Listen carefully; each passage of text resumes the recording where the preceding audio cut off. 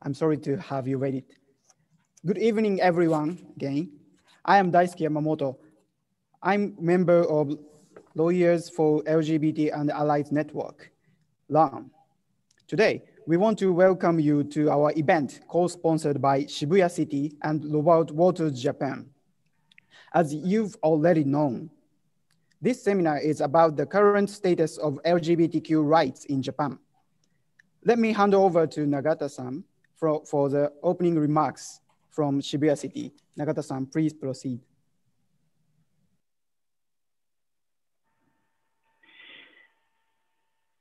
Good evening, everyone. Thank you very much for joining this event today. My name is Ryutaro Nagata. I am a promotional lead for gender diversity and equality at Shibuya City office.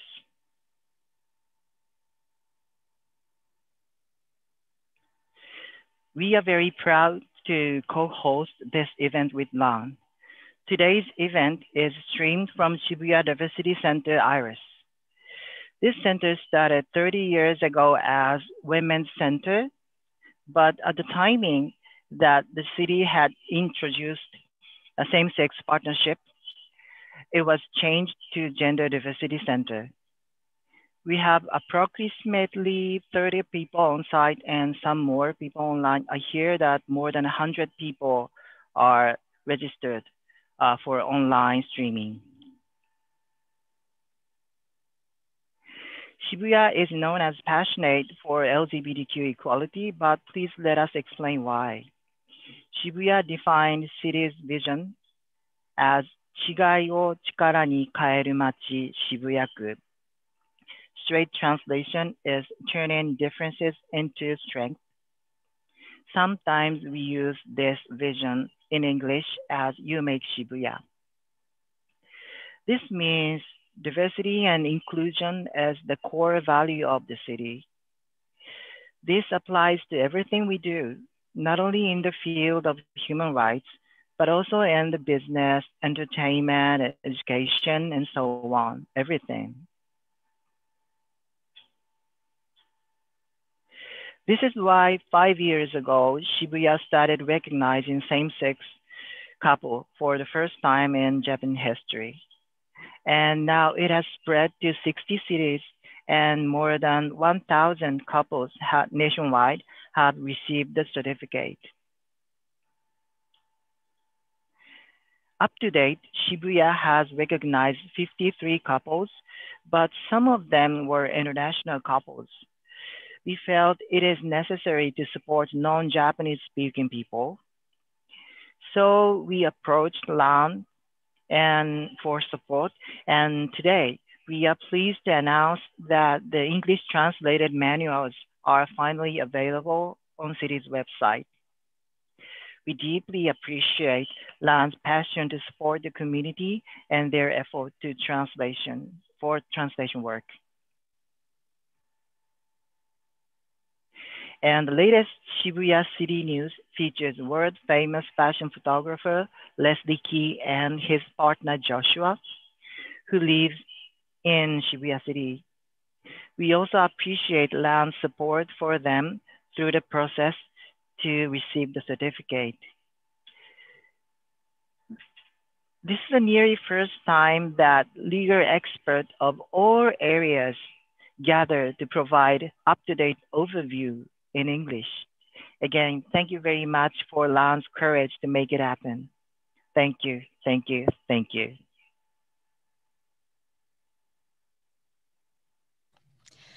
Thank you, Nagata-san. I am Natsuki Hosoya from LAN. Today, we have 7 leading experts for our 5 topics. After the second topic, we will take a 9-minute break. The first topic is movement toward marriage equality in Japan. The second topic is immigration status and same-sex couples in Japan. After break, the third topic is workplace issues. The fourth topic is issues and situations faced by transgender people. And the last topic is support by municipalities. We have no Q&A session today, but We will accept your questions through online by online viewers and through paper by the floor. The floor participants can ask your questions to our experts here after this event by 8:30 p.m. today. And LAN will answer some of online viewers' questions on the website later.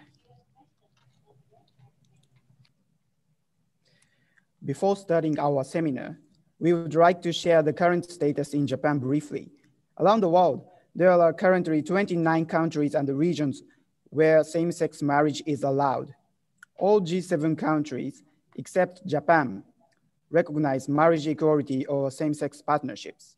According to an OECD report published this year, with regard to legal LGBTI inclusivity, Japan is ranked 34th in the 35 OECD countries. In this field, unfortunately, Japan has fallen behind other countries in the world. However, there is still hope. Those days, a lot of local governments have introduced recognition of same-sex partnerships or established anti-discrimination rules in order to secure the relationships and rights of same-sex couples. Also, more and more companies have changed their rules for employee benefits to allow LGBTQ employees to participate. Laws and the opinions of judges are changing also. Some new rules that entered into force this year definitively state the duty of employers to prevent workplace harassment relating to sexual orientation or gender identity, including outing at the workplace. Last year, a local court acknowledged the right of employees to use toilets according to their personal gender identities. Today, we have several wonderful lecturers who will review the situation of LGBTQ rights in Japan. Let us proceed with the lecturers. So let's move on to the first topic, movement toward marriage equality in Japan. Our first speaker is Takeharu Kato. He is a member of the legal team of Freedom to Marry for All lawsuit. So he will address marriage equality lawsuit and campaign in Japan. Our second speaker is Alexander Dmitrenko. He is a co-chair of LAN, and he will talk about the viewpoint on marriage equality in Japan, issued by American Chamber of Commerce in Japan, ACCJ.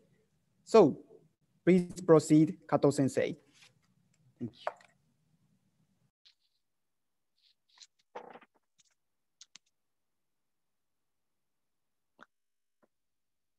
Hi, everyone. Good evening. My name is Takeharu Kato. I would like to introduce myself shortly. So, the next, please. Yeah. I was born and grew up in Japan, and now living in Sapporo, Hokkaido. I'm a practicing lawyer since 2004 and director of Marriage for Japan since 2019. I'm a member of the legal team of Freedom to Marry for All, or Freedom of Marriage for All lawsuit. I studied at the New York University School of Law as a visiting scholar from 2016 to 2017. I was studying about LGBTQ legal issues in the US. Next, please. I was one of the key members of the group which worked on the movement to introduce the recognition of same-sex couples in Sapporo, named Domestic Partnership in Sapporo. A lot of newspapers and the TV stations covered our activities. Next, please. Next, please.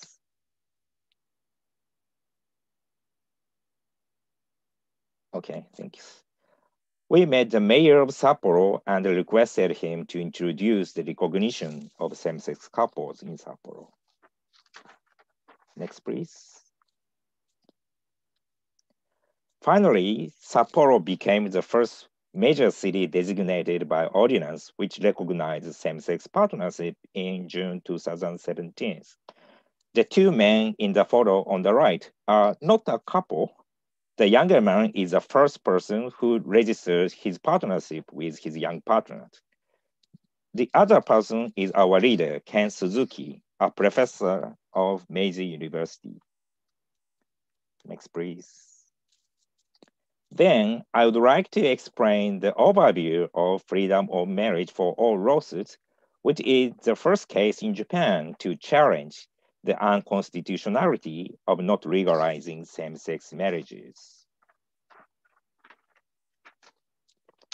We filed lawsuits in 5 cities nationwide: Tokyo, Osaka, Nagoya, Sapporo, and Fukuoka.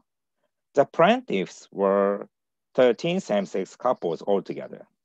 We filed these lawsuits on February 14, 2019 at the same time, except for Fukuoka. The lawsuit in Fukuoka filed on September 5th, 2019. Next, please. Our court filing is widely covered in media, not only Japanese media, but also international media such as New York Times, BBC, CNN, and so on. The picture on the left is the plaintiffs and the lawyers of lawsuit in Tokyo District Court. The picture on the right is the plaintiffs and lawyers in Sapporo. In Sapporo, all the plaintiffs are anonymous and do not appear in the media because they are afraid of discrimination and slander. Next, please. In this lawsuit, we are making a claim that the fact that the Diet is not amending the law to allow same-sex marriage is a violation of human rights based on the Constitution, and the country should make compensations. You may be wondering why we are asking for compensation in this case. What we are really demanding is a law that recognizes same-sex marriages. It is not money that we are seeking. Why are we asking for money then? The Japanese judiciary system is not able to pass judgments solely regarding interpretations of the Constitution itself. It is not permitted to file the abstract lawsuit requesting a judgment on the constitutionality of equal marriage. We need to give specific cases of how same-sex couples' rights have been violated. Therefore, we will first make a claim for compensation, then also add a claim that this is a constitutional violation. Next, please. The key to this lawsuit hinges on how the Constitution views marriage between couples of the same sex. According to Article 24, Paragraph 1 of the Japanese Constitution, phrase of the mutual consent of both sexes is often construed as between a man and a woman and interpreted to indicate a ban on same-sex couples marrying. However, this provision only prescribes the mutual consent of the two individuals who want to get married and not the consent of the head of the household, as was the case in all the pre-war laws. Nowhere in the Constitution does it prescribe marriage between two peoples of the same sex. When the Constitution was written, no nation in the world allowed for same-sex marriages, and people just couldn't even imagine marriage between two people of the same sex. Therefore, it is not possible to interpret Article 24, Paragraph 1 of the Japanese Constitution as prohibiting the marriage between same-sex couples, as there was no way they could ban something they could not even imagine happening at the time. Next, please.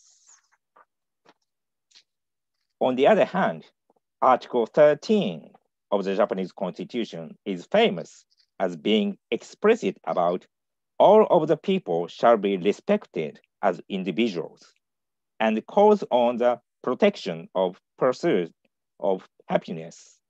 Thus, whether someone should get married or not And if they do want to get married, with whom and when they get married should be a decision made freely by the individual. If that holds true, then same-sex couples should also be protected under Article 24's freedom to marry. But as same-sex couples are not permitted to marry despite this, it is a violation of the same-sex couples of freedom to marry, and thus that would be in breach of Article 24 of the Japanese Constitution. Furthermore, Article 14 of the Japanese Constitution states, all the people are equal under the law, and there shall be no discrimination. Therefore, it is also in violation of Article 14 of the Japanese Constitution and discriminatory that different sex couples are allowed to marry and receive the benefit of the institution of marriage, but the same is not permitted with the same-sex couples. Prohibiting same-sex couples from marrying is thus unconstitutional. Next, please. The abstract of the government's counter-argument is that the Constitution Article 24, paragraph 1 prescribes that marriage shall be based on the mutual consent of both sexes, meaning between a man and a woman, and same-sex marriage is not expected in our Constitution. Therefore, Constitution permits differences between heterosexual couples and homosexual couple, and then there is no issue of whether or not the current situation is unconstitutional regarding Article 24 and 13.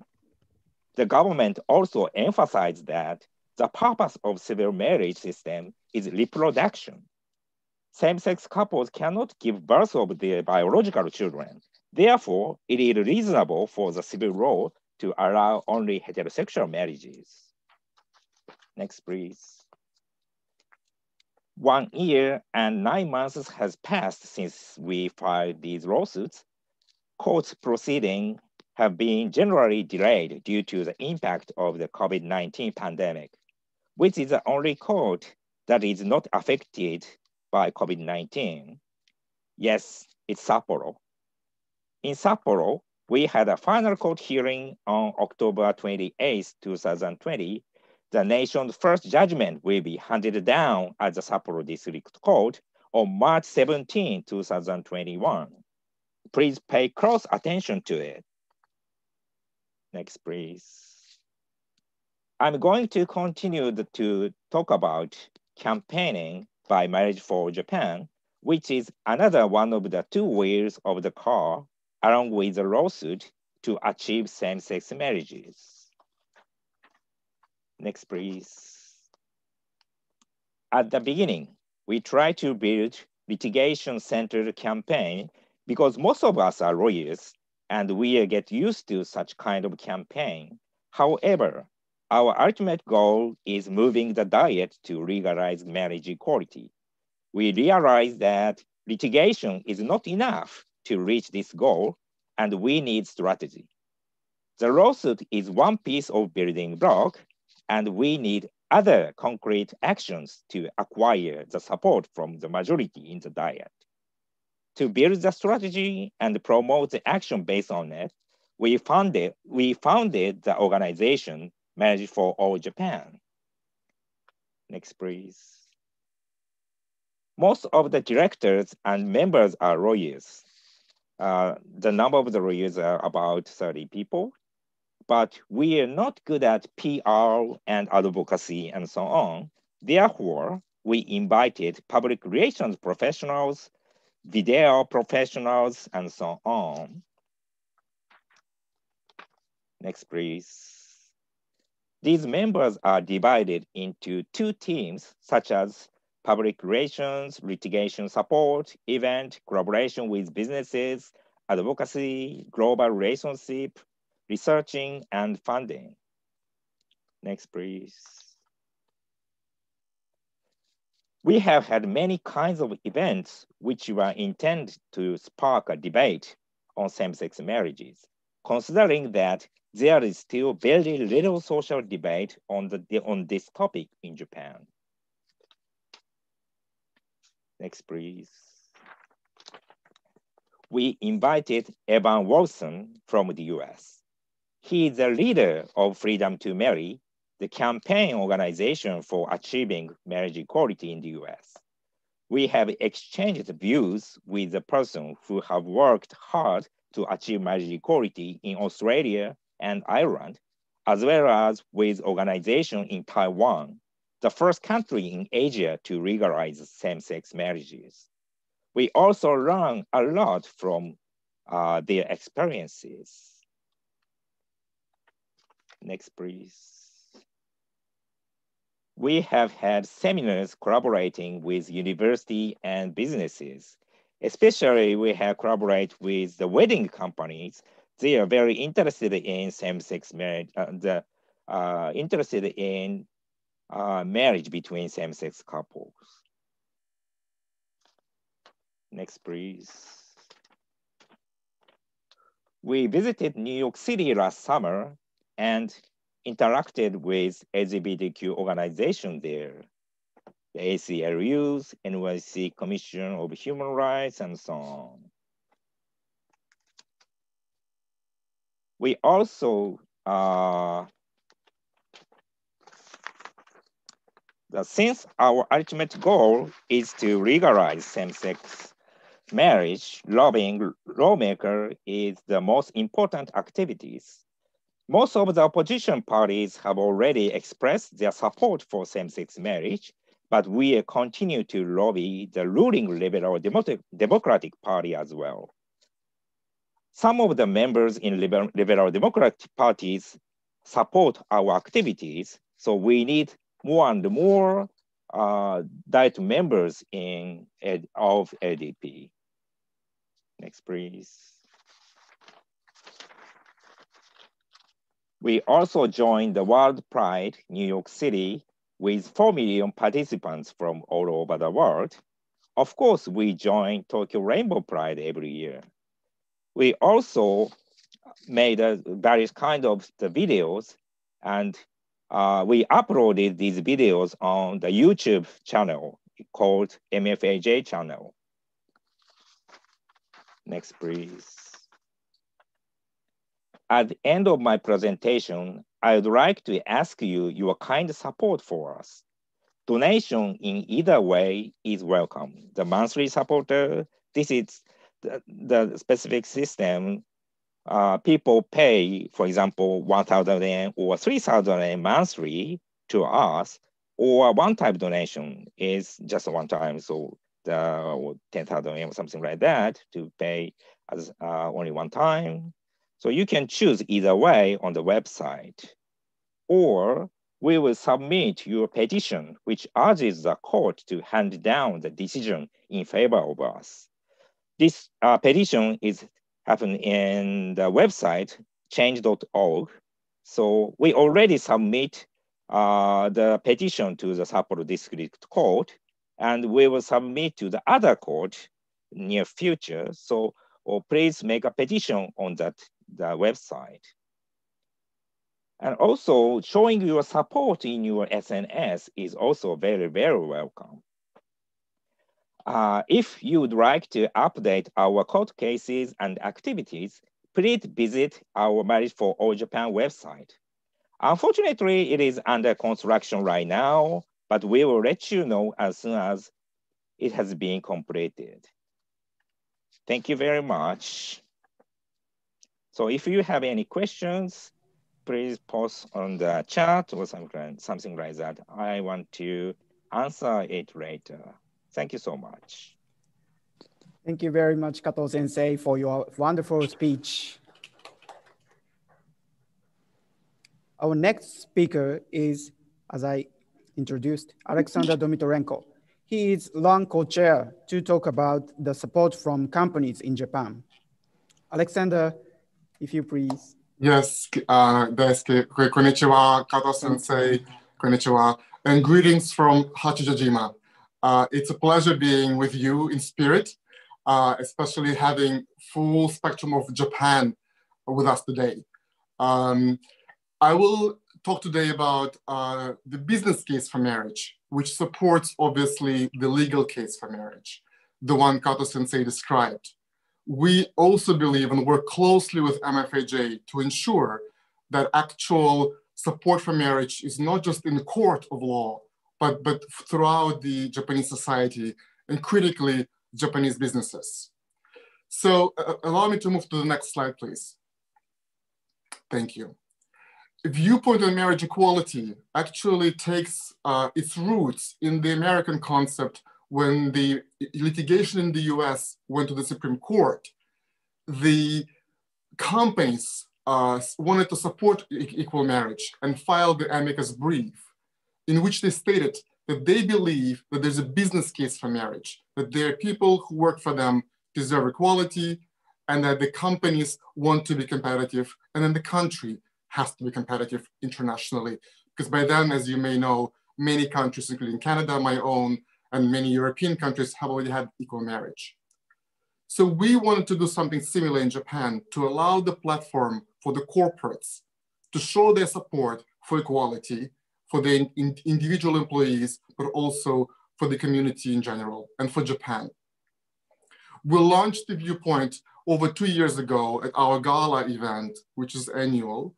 And initially it was the ACCJ viewpoint, the leading chamber of commerce, who put together, along with us and along with 5 other chambers, this document. And the document basically said that because equal marriage is such a fundamental right, it is important not only for individuals, but it is important for companies alike. And it's very important for Japan. We launched it in 2018. A year later, 56 entities endorsed the viewpoint. And the next slide, please. The 4 key points and elements of the viewpoint are as follows. It's actually, yes, please stay here. Thank you. The viewpoint argues that the companies want to preserve and ensure that the diverse and inclusive community within their own organizations is fundamental. They want to ensure that their employees who are LGBT feel being part of the workforce and workplace, and to allow themselves to fully be productive and be full member of the companies. As you know, for many Japanese companies, the workplace becomes a family. And if your family member is hiding something so important, that being gay or lesbian or transgender, that company member will not be a full family member.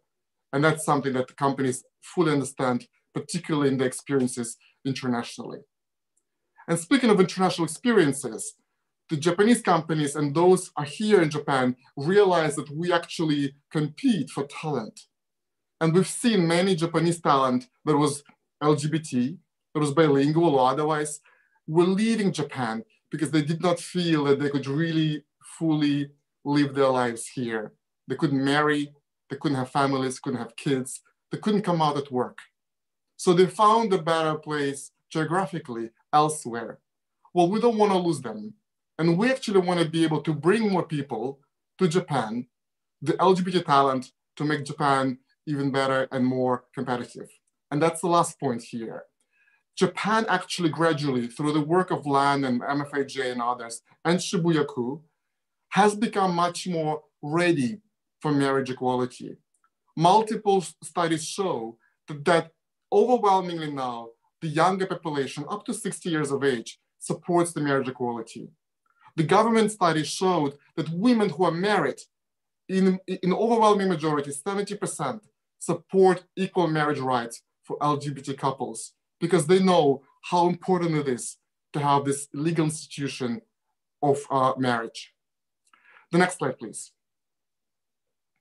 I mentioned earlier that we have 56 companies that are being part of our a year later. And now, as of this year, as of just a few days ago, we have 109 endorsements. Can I move to the next slide, please? These are the names as of October 23rd, but among those names, can I just mention that we have been successful to really spread the word of love and inclusivity, not only to foreign entities, but actually many Japanese companies. You will see Lixil, SoftBank, Panasonic, Marui, and others that are part of this movement to promote marriage equality in Japan. Next slide, please. And next slide, please. What I wanted to show you as well, how the marriage equality, again, progresses in Japan in terms of the support for marriage equality by the corporates. We saw it began in somewhat 2.5 years ago with 0, then 17, 69 at the end of last year, and this year we have 109. Next slide, please. Critically, when you look at the industry support, it's across all of the spectrum. The corporates obviously lead the way with over 50%, but critically law firms and banks, those that are very conservative, they support marriage equality. And it's important for us because we at LAN, we represent law firms and lawyers, and this is a very conservative field, but also we understand the importance of law and equality. Next slide, please. By region, Japan actually now leads the way with 43%, followed by North America and Europe. And the last slide, please. I want to say a big thank you, arigatou gozaimasu, to the team that's put this together, but also to all of the corporates and allies who really become ambassadors for the LGBT community to ensure that our equality becomes the reality. We are grateful from LAN and from the LGBT community for your support, for your leadership, and for your big heart. 本当に心からありがとうございました。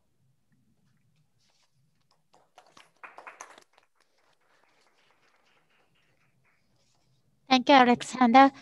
Can we proceed to the next speaker? Our next speaker is Masako Suzuki. She is an expert on immigration cases and handling LGBTQ and residency issues. She will address immigration status and same-sex couples in Japan.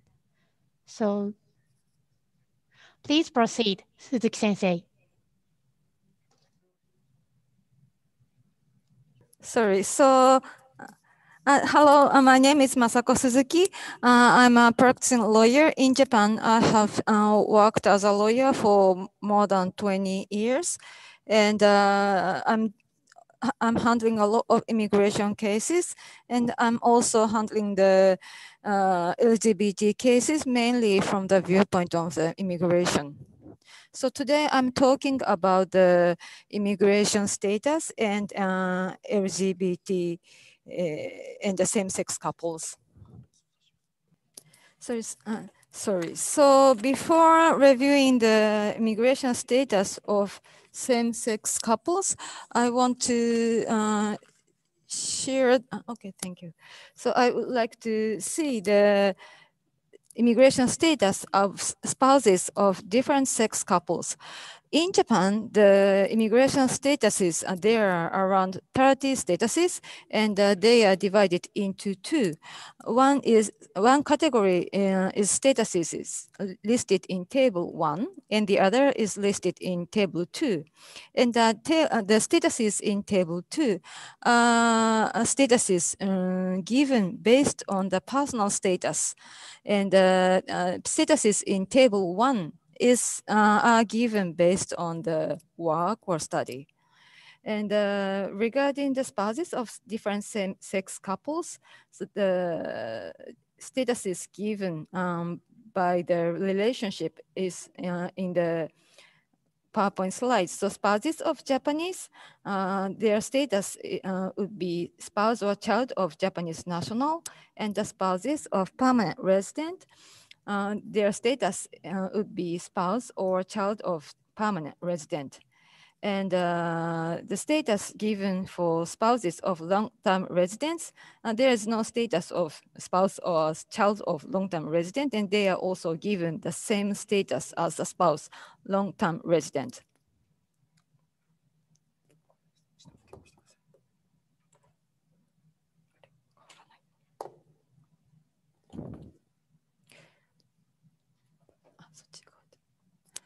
And if the spouses of foreigners with status of diplomat or official status. Sorry, the slide doesn't change.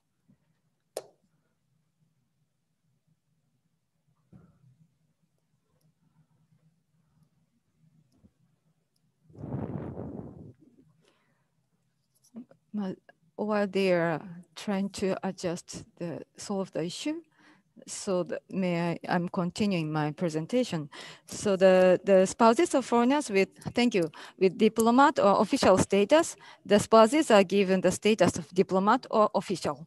And the spouses of foreigners who has a status based on activities such as work and study, they are given the status of dependent. Next slide, please. So then let's review the status of spouses of the same-sex couples. So the first, the spouses of Japanese. Actually, there is no status given to spouses of the same-sex couples, and if the partner is a Japanese. And if for the spouses of foreigners with status of diplomat or official, in this case, the spouses are also given the status of diplomat or official. And spouses of foreigners with some status, any status based on study or based on work or based on personal status, anyway, spouses of foreigners with some status. So they are given the status of designated activities. That's the situation. And next slide, please. So this treatment is based on this notice. The notice is the title is Immigration and Residence Review for Spouses of Same-Sex Spouses. So I would like to see what is written in this notice. Next slide, please. And in this notice, the MOJ says that the term spouse in the terms of the status of residence dependent or and spouse of permanent resident or others. Anyway, the spouse refers to a spouse of a marriage treated as a valid marriage in Japan. And it does not include a spouse from a same-sex marriage, even if the marriage was validated in a foreign country. That's the basic stance of the MOJ. Next slide, please. So as a general rule, the notice says spouses of same-sex marriages should be allowed to live in Japan under the status of residence designated activities. So as a result of this, this notice, the treatment of same-sex couples are like that.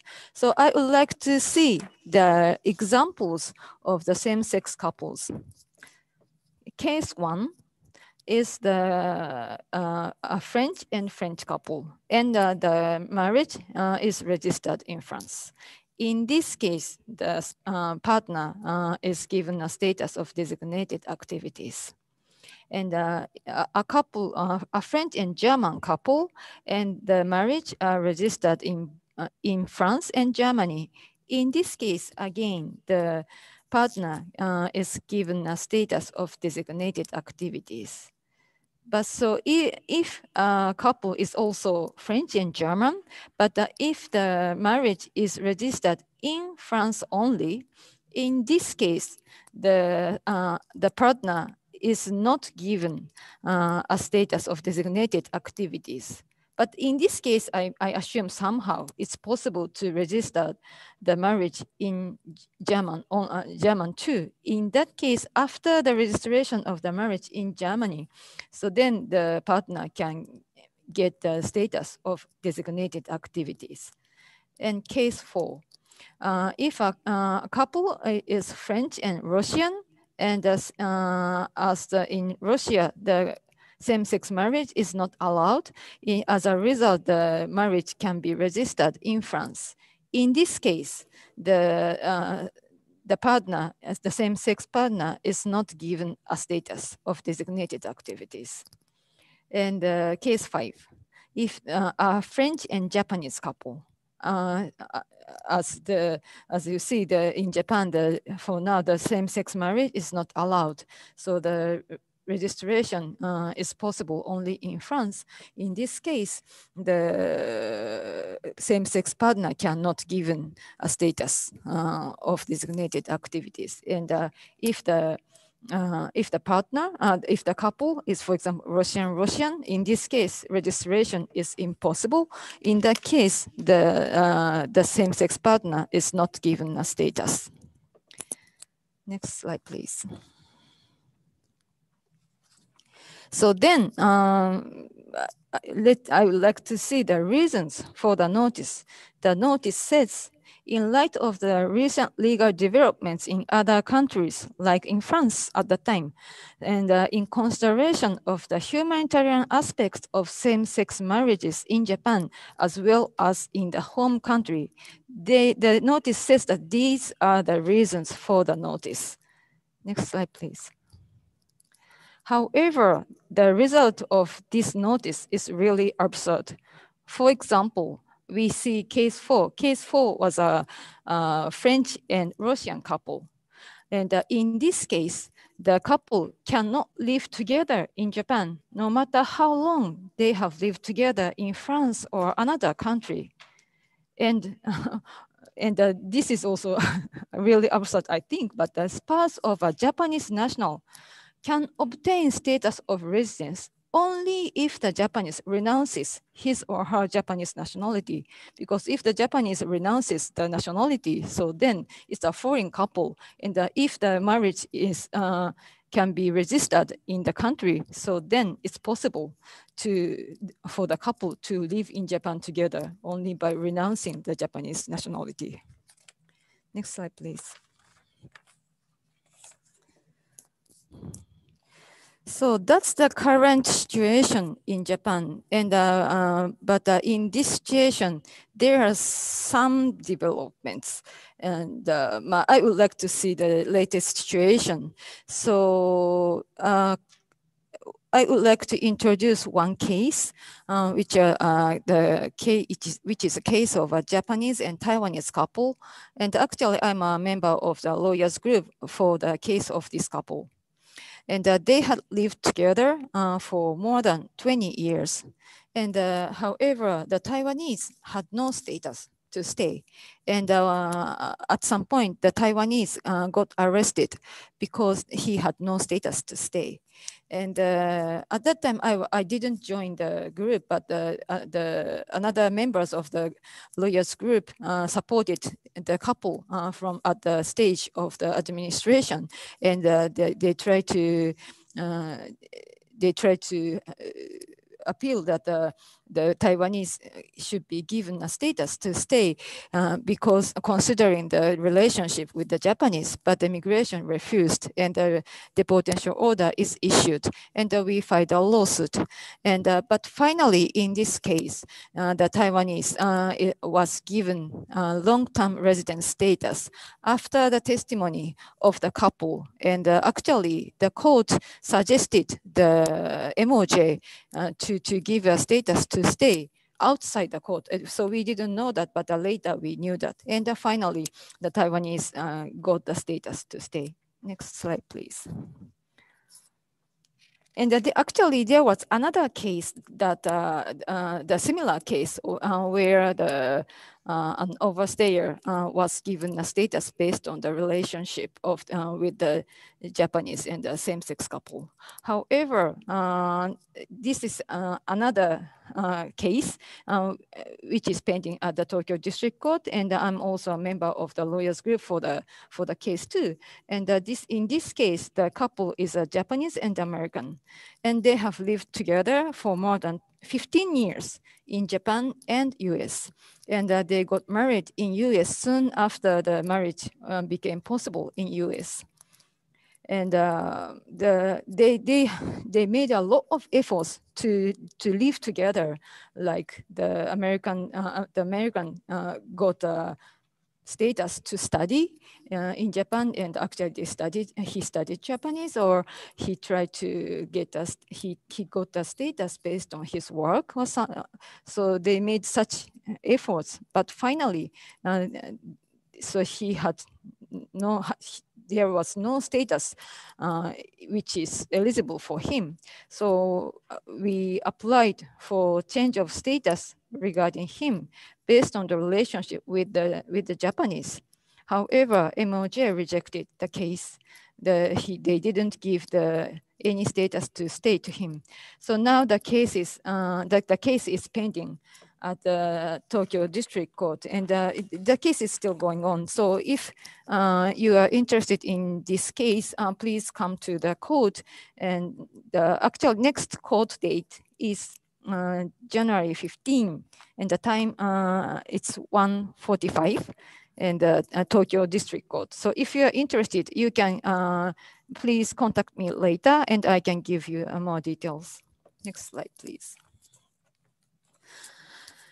So I talked about some development, good and bad, but at the court, and but also there's some positive development at the parliament, in the politics too. So here is the remark by Taro Kono, at the Minister of Foreign Affairs at that time. Next slide, please. So actually, as you see, it's really absurd that if the partner of the couple is a Japanese, so then the couple cannot live in Japan together. And Taro Kono admitted it. He says that the fact that the Japanese partner in a same-sex marriage is not allowed to enter the country is clearly a strange. It's clearly strange. And the Ministry of Foreign Affairs has already raised this issue with the Ministry of Justice, and within the government, we are actively considering ways to correct this problem, to solve this problem, he said. So we expected a lot when we heard this remark, but it was, the remark was made 2 years ago, but still now there has been no change.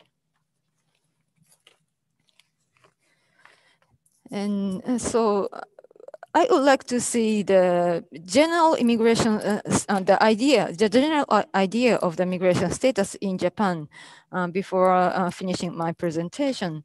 Actually, in Japan, so the Supreme Court judgment, which was made more than 40 years ago, still how to say, dominating the current idea of the immigration status in Japan, which is the status is free to decide whether or not to accept foreigners in its own country and what conditions are imposed on them. And the fundamental human rights of the Constitution, and only guaranteed within the framework of the foreign residence system. So this idea is harshly criticized by experts and scholars, but still this is the principal idea at the court. Next slide, please.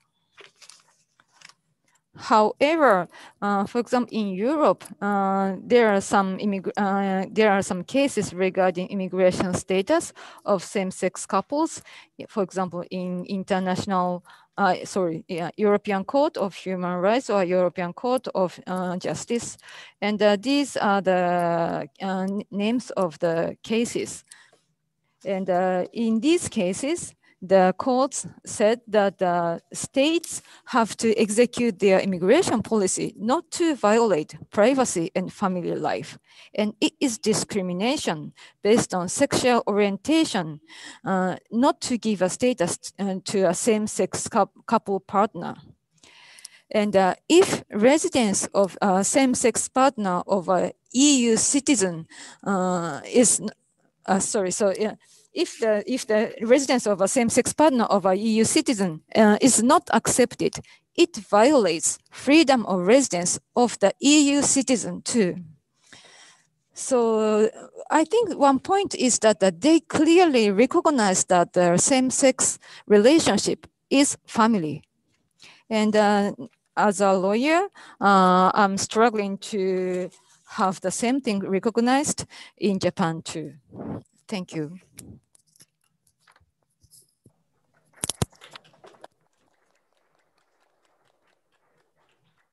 Thank you very much, Suzuki-sensei, for your special lecture. She will be here after this event. If you have any questions, please ask her. From now, we are supposed to take a 9-minute break. However, we are running behind schedule, so we take a 5-minute break. So please come back by 7:05. And unfortunately, in Japan, there are very limited resources that are available in English. During this break, we will introduce some organizations, communities, and lawyers you can access in English, and other English resources that might be useful when you need information. All information includes URLs and QR codes for your convenience. And you can access this information on the website of Shibuya City after this seminar also. So see you again. Thank you.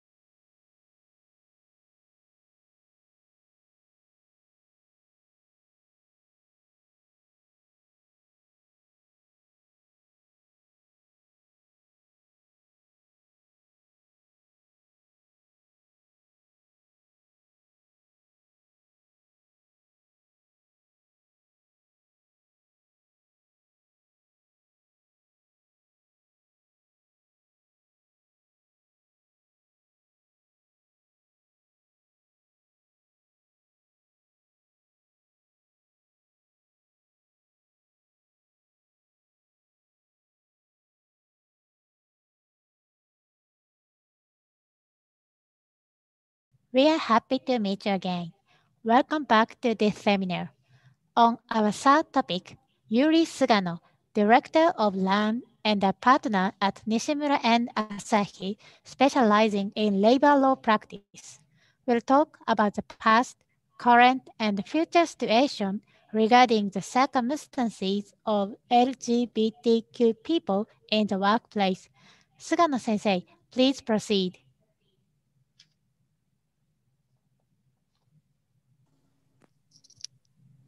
Hosoya Sensei, could you hear my voice? Yes, well. And how about the video? Could you see my face? No. Yes. Yes. Oh, really? Okay. So if you can see, because I cannot see, but it's okay. So good evening, everyone. As Hosoya Sensei introduced, my name is Yuri Sugano, Director of LLAN and a partner at Nishimura Asahi, specializing in labor law matters. Today, it is my honor to be here to speak to you about the LGBTQ rights at the workplace. Before we begin, I'd like to give to you an understanding of the flow of today's discussion. We are going to start from the past, walk through the present, and eventually discuss the future. That way, you will have a clear understanding of where we've been and where we are going. So please, so during my presentation, I will turn off my video as I would like to maintain the quality of my voice. So let's begin with the first page of my PowerPoint. Socially, LGBTQ minority members have been marginalized at the workplace in Japan. Harassment regarding sexual orientation and gender identity, such as discriminatory speech, unjust dismissal, unfair demotion, have become serious issues, but have often been overlooked at the workplace. Coming out about LGBTQ-related issues was neither welcome for employers nor amongst colleagues because they had no idea about how to treat these issues appropriately. Frankly speaking, coming out is risky on the side of LGBTQ minorities as it may trigger harassment at the workplace. Therefore, the work environment has historically been uncomfortable for LGBTQ employees.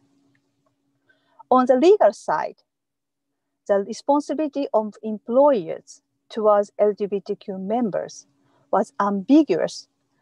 In the past, there were no clear guidelines or best practices regarding LGBTQ harassment issues. In addition, the number of cases required to establish precedents regarding best practices at the workplace were insufficient. However, there was an important court case ordered by the Tokyo District Court in 2002. In this case, the court nullified the disciplinary dismissal against a transgender employee whose physical sex was male but identified as female at the workplace. In that case, the court decided that the employee's behavior of not following the company's work rules and the employer's administrative order did not justify the disciplinary dismissal. However, the present situation is far more promising as both social attitudes are changing and legal issues are continually being brought to the court. Please go to the second page of my presentation. We can see that one big reason for such change is that the global attitude toward the LGBTQ community has been changing and has become more pervasive in Japan. More and more multinational corporations in Japan, regardless of their size and industries, need to accommodate global standards, including how to respect LGBTQ rights at the workplace. In addition, the general attitude towards the LGBTQ community in Japan has been improving significantly. More than 50 local governments, including Shibuya City, who took a lead on this issue, have established some form of partnership in systems. With respect to the changing attitude at the workplace, a survey in 2016 by Rengo, the Japanese Trade Union Confederation, showed that the majority of survey respondents agreed to forbid discriminatory treatment and harassment based on sexual orientation and gender identity at the workplace. Hence, companies have started to become more inclusive, even though LGBTQ employees are still insufficiently protected at the workplace. On the legal front, we can see that in January 2017, the Ministry of Health, Labor and Welfare revised a guideline for employers regarding their duty and appropriate treatment to prevent sexual harassment, which declared sexual harassment included harassment between same-sex individuals. Furthermore, in January 2020, the ministry also issued a guideline for employers regarding their duty and appropriate treatment to prevent power harassment. The guideline mentioned that power harassment includes discriminatory speech related to sexual orientation and gender identity, as well as unapproved outings.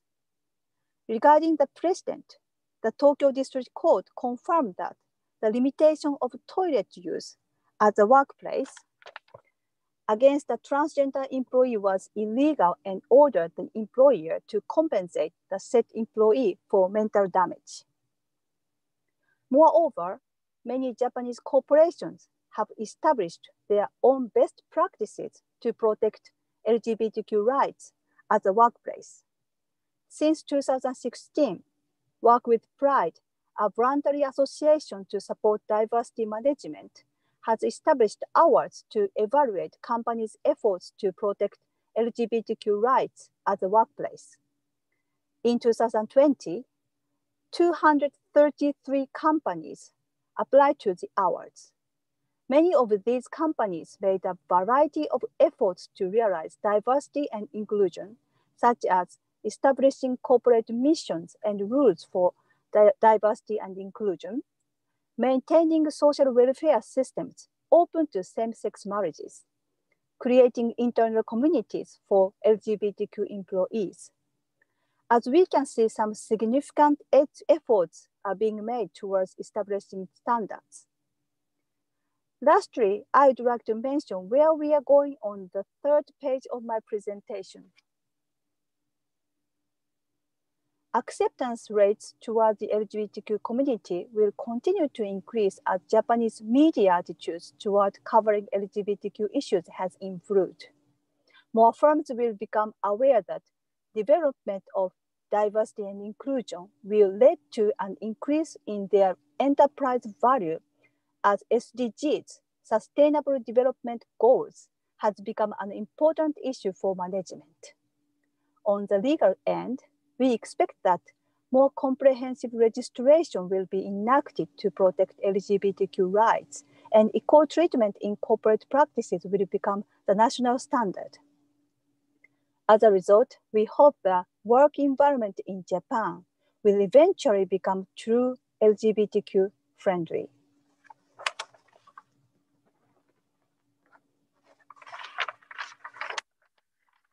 Hosoya Sensei, I finished my presentation, and then could you see my face and also voice? Yes, I believe we are on the screen. Thank you, Sugano Sensei, for your lecture. And I have a question for all listeners.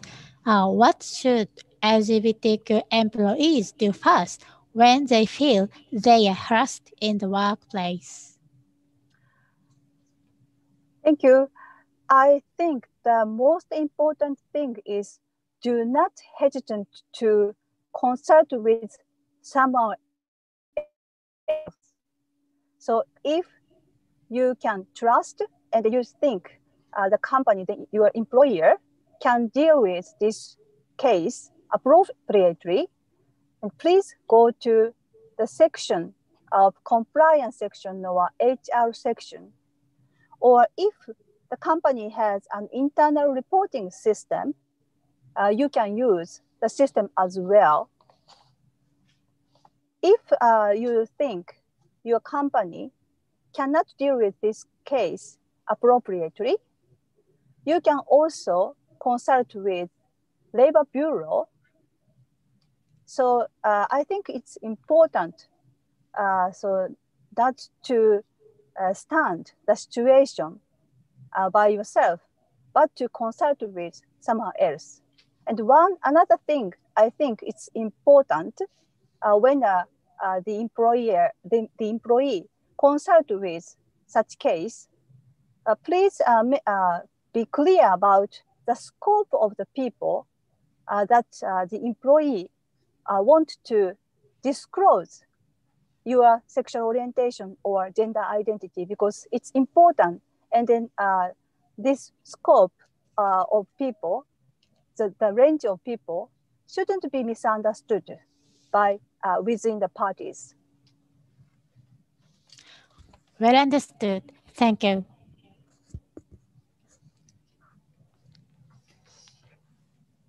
Thank you.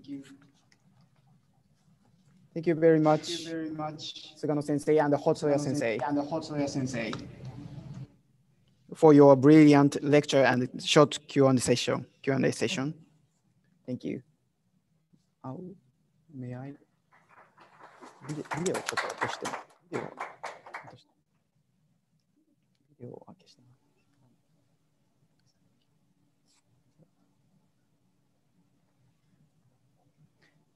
Okay, next topic is issues and situation faced by transgender people in Japan. Naosuke Fujita, co-chair of LAN, will address the current legal environment for transgender people in Japan at work, together with court decision in Japan.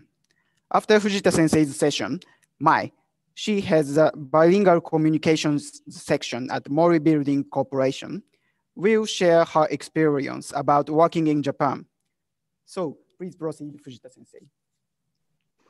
Hello, my name is Naosuke Fujita, and I am co-chair of LAN together with Alexander that gave a very passionate talk earlier today.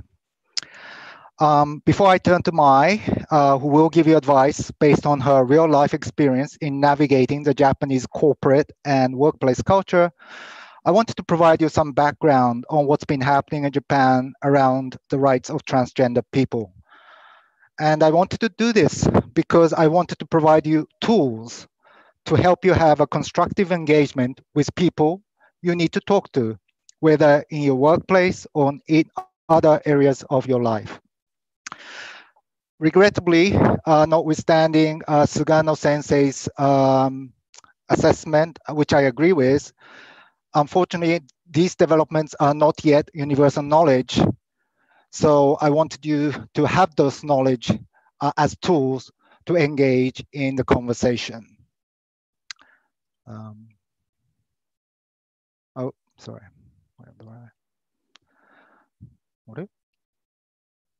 Oh, sorry. In the context of the workplace, there is a very basic provision in the labor contract law, which basically covers all employer-employee relationships. Article 5 of that act specifically talks to an employer's obligation to ensure that employees are able to work in a safe environment.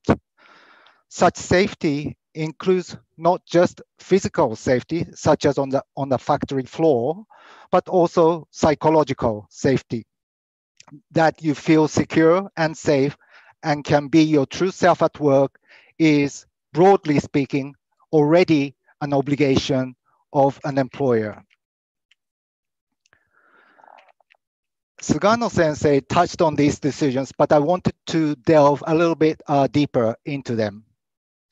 It may surprise you, but as far back as 2002, which is almost 20 years ago, a Japanese court, the Tokyo District Court, recognized the pain and suffering that employees are subjected to when employers are not willing to understand nor engage. In this case, an MTF employee, after working as a male for 10 years, sought to work in her true identity at work and asked her company to accommodate that request. The company refused to engage with her and denied her request. The court's view that eventually denied the company's action was as follows. The court recognized that the employee was under significant pain and suffering if forced to conduct herself as a male or restricted from conducting herself in her true gender. The employee's request to work as a female and be provided appropriate accommodation was, in the eyes of the court, with good reason. The court found that there was no effort on the part of the company to either understand nor to make appropriate accommodation. the company did explain concerns with respect to reactions from other employees or customers, but the court said that that is something that can be addressed properly over time and is not material enough to warrant the action taken by the company. Almost 20 years later, in January 2019, the two Supreme Court justices in the highest court of Japan, made the following statement. This was in the context of Japan's Gender Recognition Act, and more specifically, the requirement under the Act that one must undergo surgery to have his or her gender properly recognized. But that particular requirement was not struck down, but in their supplemental opinion, the two justices you see here expressed the following opinion as part of the official court's opinion. Gender is an attribute of an individual in leading social life and in establishing relationship, and is an inseparable element of one's personal dignity. The pain and suffering of transgender people regarding their gender identity is an issue society must address. We wish society understand the issues faced by transgender people, and appropriate steps are taken by those concerned from the perspective of individual and personal dignity. And then later that year, in December 2019, shortly after the Supreme Court judgment, the Tokyo District Court provided its judgment on an employee seeking the reversal of an employer's order restricting her use of the restroom, or otherwise in respecting her gender. The court, perhaps following the Supreme Court judgment, recognized that gender is an individual attribute that is inseparable from a person's individual dignity. The right of a person to socially live in one's own gender identity is an important legal right. Restriction on such essential facilities as a restroom is a restriction of such important legal right. The employer must consider all circumstances, including the employee's individual circumstances, as well as change in social norm, and may not categorically deny such requests. So these are very positive developments that can be used and in engaging with your employer or in other areas. The other developments, recent developments that I wanted to mention, the first one was mentioned by Sugano sensei. In last year, Japan passed the anti-power harassment law, in which employers are obligated to take steps to prevent power harassment. The Japanese parliament, specifically in passing the law, provided an express mandate to the government to ensure that such power harassment specifically address harassment that is based on sexual orientation or gender identity. The government guidelines that was issued in January 15th, therefore, mandates a company to create appropriate policies and procedures, establish the right consultation system, and when such events happen, prompt investigation and remedial action is required. And in the course of such investigation, the privacy of the individual must be protected. One more development is most recently in September, the Science Council of Japan, which is an organization of 210 academics appointed by the Prime Minister, made a recommendation to enact legislation to guarantee the dignity of transgender people. The Science Council, while its members are appointed by the Prime Minister, is an independent body and provides recommendations, including recommendations in the area of social science. So finally, before I turn over to I want to let you know that I have listed resources here, the links to all the judgment and all the resources. Some of them are in English, some of them are in Japanese, are listed here. These will be made available later on LAN's website, but I wanted you to have this. And I finally, I don't have time to touch on this, but this will also be available on LAN's website, but Japan's legal gender recognition law and the requirements that is set out is shown here. There's been legal challenges to these requirements that went right up to the Supreme Court, but they have not yet been abolished. I will leave this here, and without further ado, I would now like to turn the virtual podium over to Mai. Mai?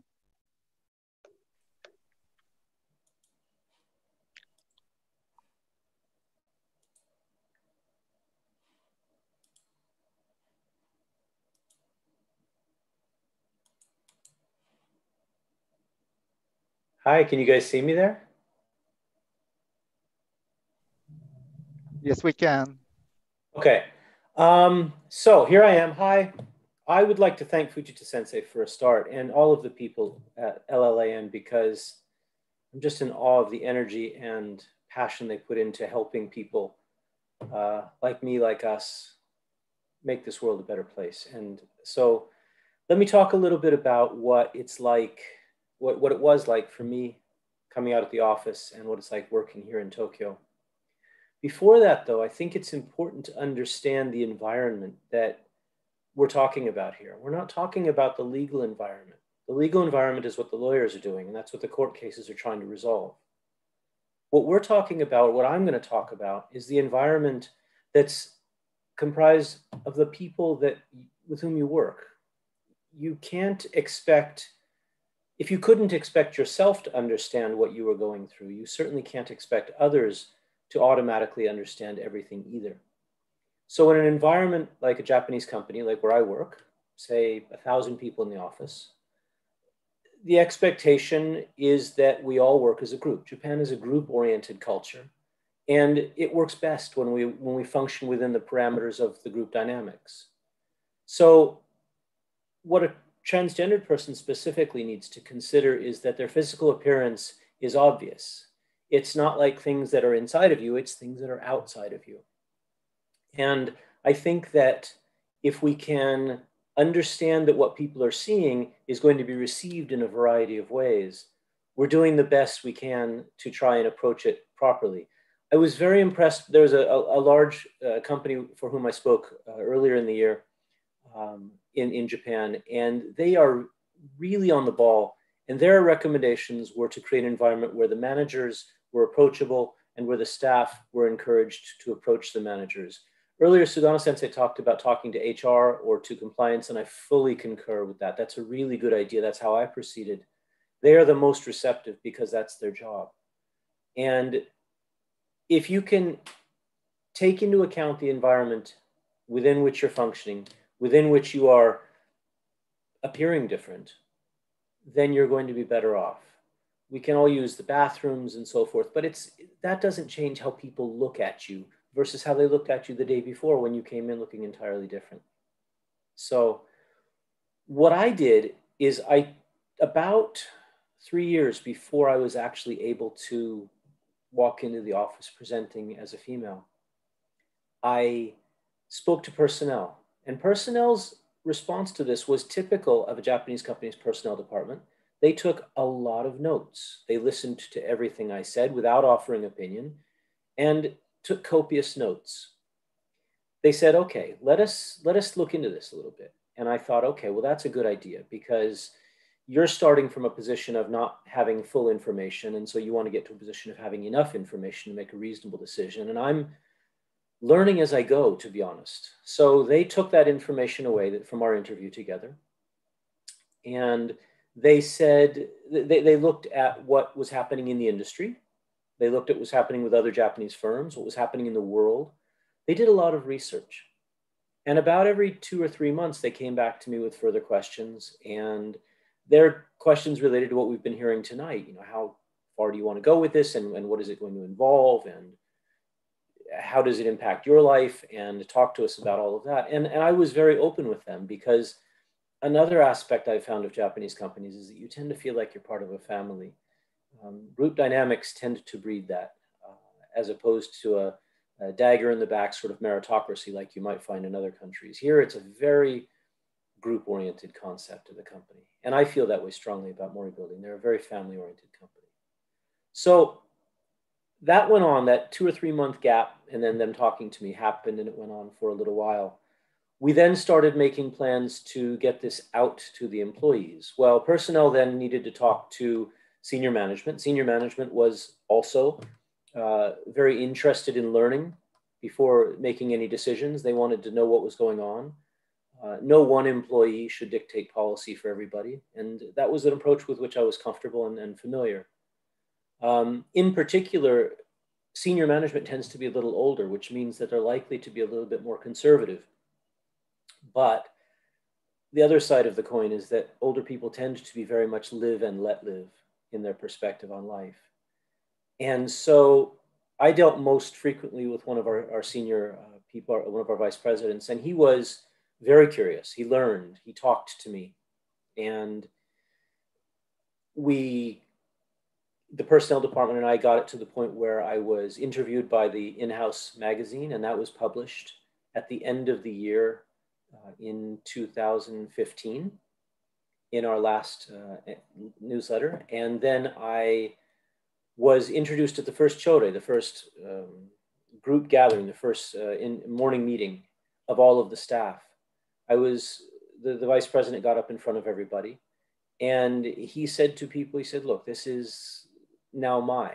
You are no longer going to know her as who she presented as before. This is Mai, and part of our company, and performing a job, and it's important for all of us to embrace her.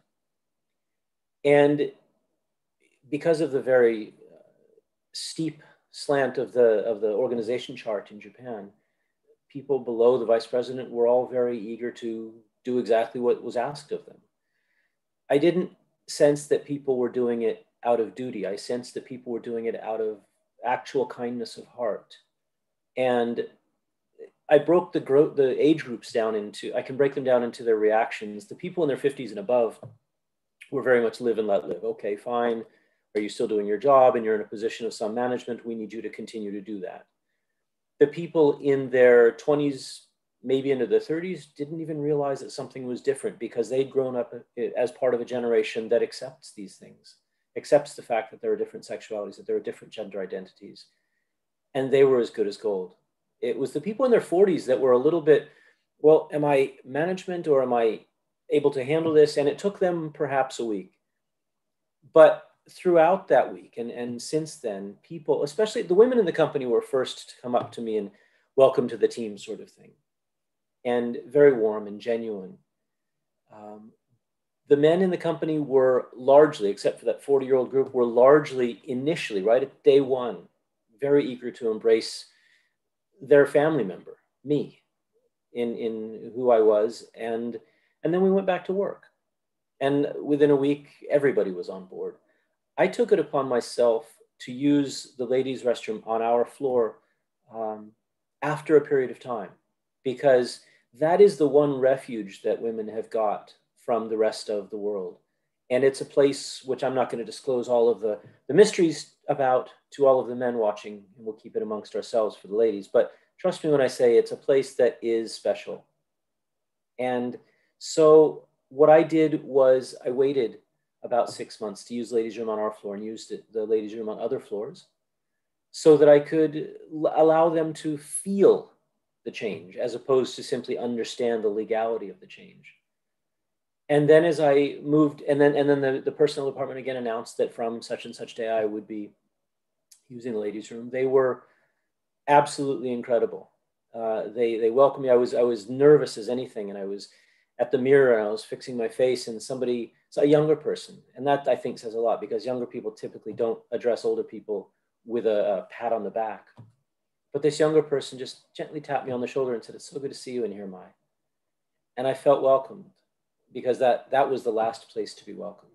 So my message to those that are considering coming out, that are transgender, considering coming out at the office, bear in mind that this is Japan, that this is a group-oriented culture. And if you can address your role in that group as a member of the group, taking into account all members of the group and everybody's sensibilities, then I think you're going to be doing exactly what the company would expect of you.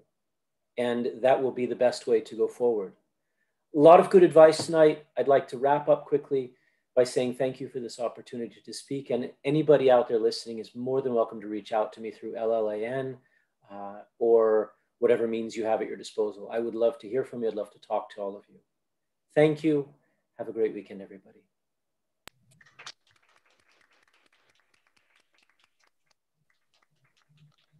Thank you, Mai-san and Fujita-sensei. Our final speaker is Kei Furuichi. He is one of the members of Shibuya City Partnership Certificate Manual Translation Project. He will address LGBTQ support provided by municipalities like Shibuya City. Furuichi-sensei, are you ready? Yes, please go ahead. So thank you very much, Natsuki, for your kind introduction. And is my voice okay? Yes, it's good. So, hello everyone. I'm Kei Furuichi from a law firm, Mori-Hamada and Matsumoto, also a member of LAN. In my part, as the last session of this online seminar, I will outline the LGBT support by local municipalities in Japan with a special focus on the so-called partnership system. Some of you may have heard of this term partnership system, but may not be necessarily familiar with the details of the system. So in this session, as a brief introduction to the partnership system, I will explain what the partnership system is, some stats on the system, and how to get the partnership certificate, especially in Shibuya City, and some points to keep in mind when foreigners use this system. So now let's move on to the first point. Briefly explain what the partnership system is. Actually, different local governments have different definitions, but in Shibuya City, it is a system to certify the relationship between two persons as a partnership with a degree of substance not dissimilar to that of a legal marriage. Under this system, when the same gender couples are officially recognized as partnership, they will obtain from Shibuya City a partnership certificate. And also as explained by Mr. Kato sensei at the first session, legal marriage between same gender couples is not currently recognized in Japan.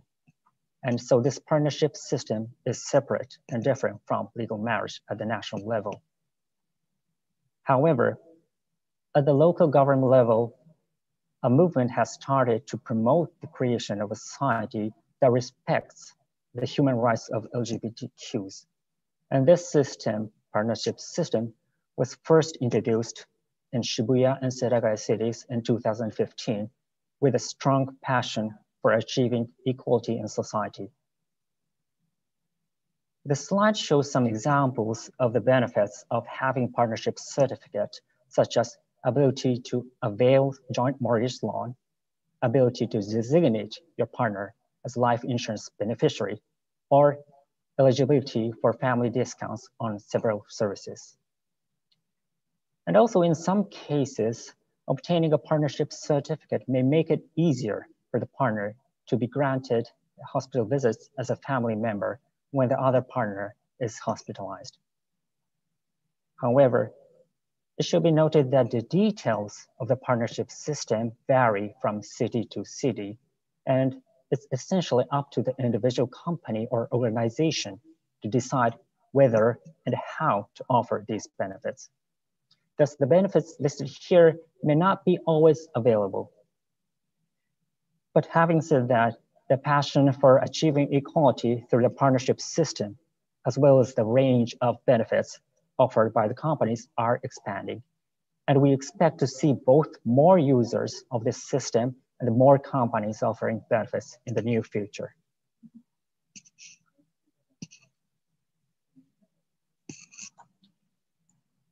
So the next slide shows some stats on the partnership system, which was already briefly explained in the opening talk by Nagata-san.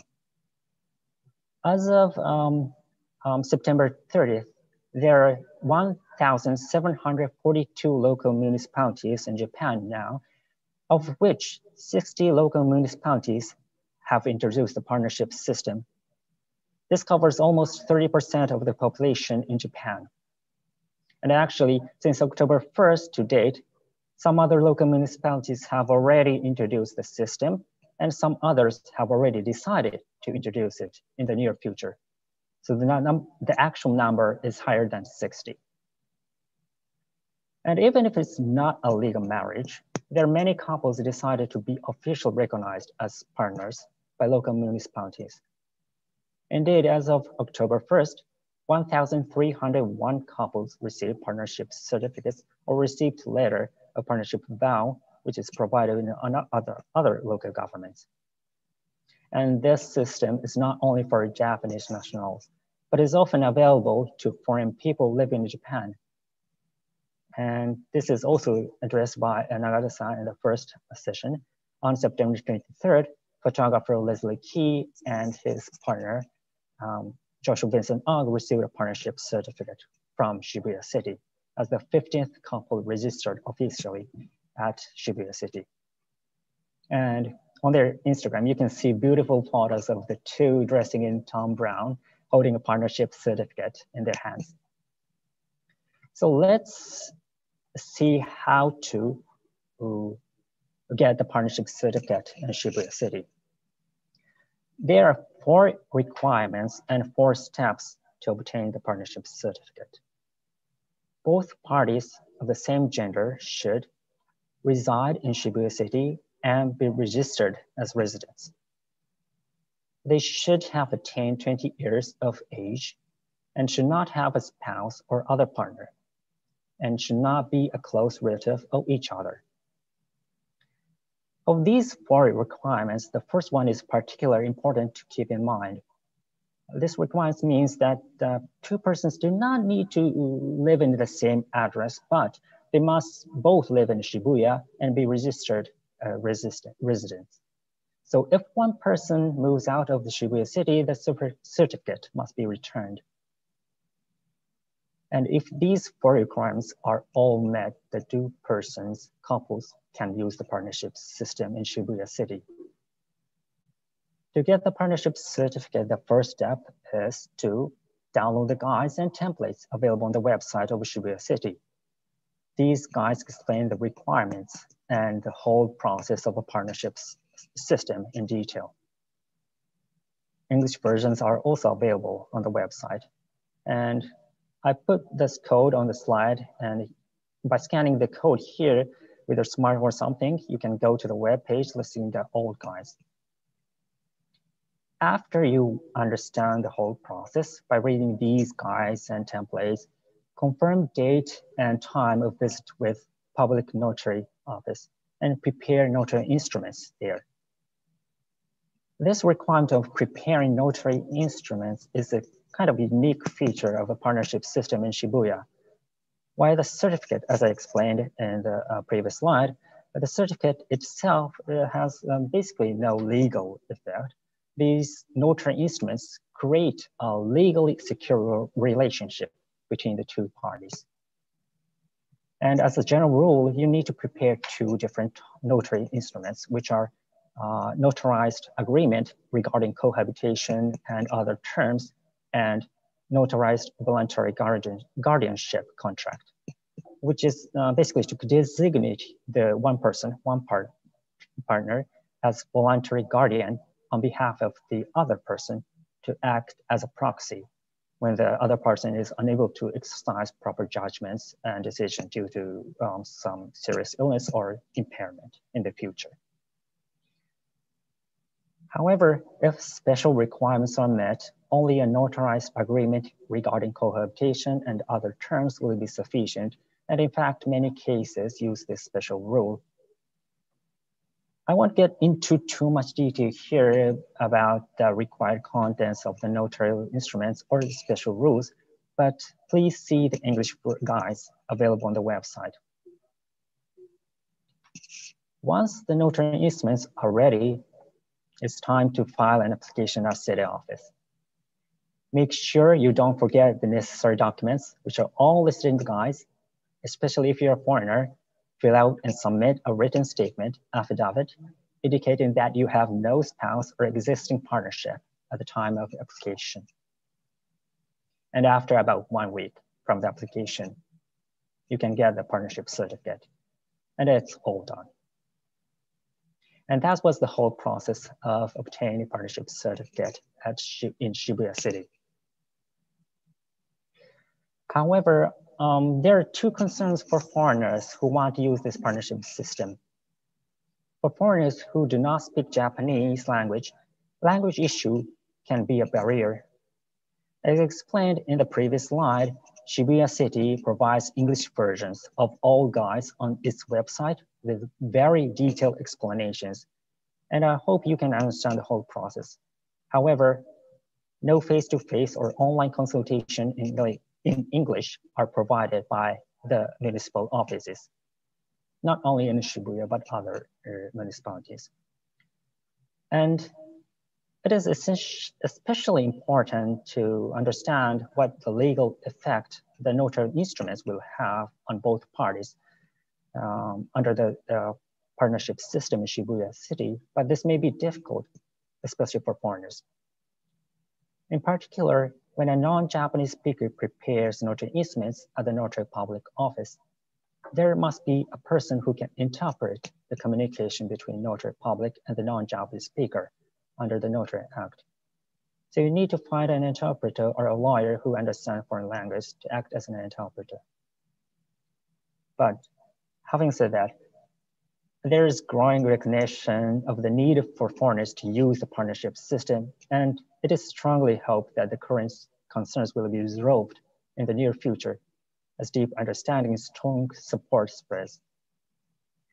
So let me wrap it up. The partnership system is different from legal marriage, and the benefits are limited at present. However, an increasing number of local municipalities and companies, organizations are recognizing that the system can help to achieve equality in society for LGBTQs. At present, it may be difficult for foreigners who do not speak Japanese to use the system in some aspects, but the movements such as providing English language guides have just begun to encourage foreigners to use the system as well. And we will continue to expand our support so that every couple can use the partnership system without barrier and create the true equality in the future in society. And that's all for me. Thank you very much.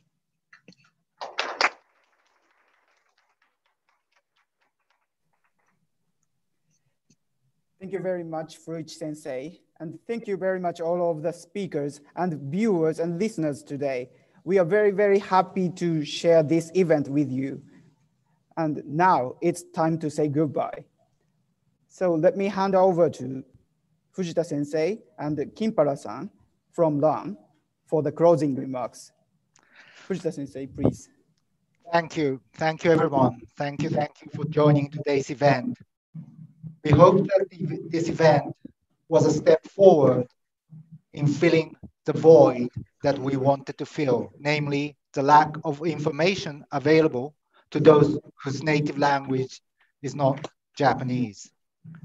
In closing this event, there are lots of thank yous here, but I'd like to thank our sponsors, Shibuya City and Robert Office, for their support and encouragement. Our speakers, who generously share their knowledge, wisdom, and time out of their very hectic schedule. Our dedicated and passionate volunteers, and last but not least, to all of you who gracefully spent time with us tonight. This event could not have happened without your participation. Let me now turn to Akihiko, the person behind the scenes who helped pull all of this together. Akihiko. Thank you very much, Fujita Sensei. Thank you very much again for all of you for your participation of this event. My name is Kimpara Akihiko, and I support LAN as administrative manager as a volunteer. I hope that the information presented today proved to be useful for you and can help some of you to address the issues you may be facing. Although legislation regarding LGBTQ policies in Japan are still developing, the LGBTQ communities and its allies are working hard to promote the LGBTQ rights. An increasing number of companies and local municipalities are showing their support to this movement. Governmental policy is also gradually changing for the better. We believe this trend will continue, and the pro-LGBTQ policies will become more entrenched going forward. Lawyers for LGBT and Allies Network will continue to organize similar events to promote LGBTQ rights in Japan. Please find our website for more information, and materials of today's event will be uploaded on our website. You can also see our email address in case that you would like to contact us. Thank you very much again for your participation, and we hope to see you again in our future events. Thank you very much. ありがとうございました。